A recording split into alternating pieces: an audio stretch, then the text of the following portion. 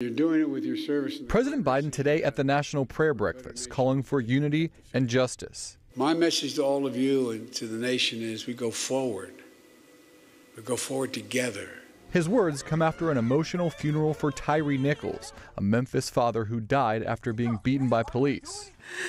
And amid the pain, there was a promise. His legacy will be one of equal justice. It will be the blueprint going forward. Activists pledging to use the tragedy to fuel their push for change. Today at the White House, step one, members of the Congressional Black Caucus meet with President Biden. It is time for Congress to act. Caucus members want the president to speak more forcefully about police violence during his State of the Union speech next week. They're pushing executive action to change criminal justice laws, and they're calling for a revival of the George Floyd Justice and Policing Act, which stalled in the Senate. We do need to have a real, genuine, authentic, and bipartisan conversation about dealing with police reform in America. But Republican Senator Tim Scott, a leading voice on this issue for his party, is making clear ambitious legislative changes have little chance of passing, calling them a non-starter.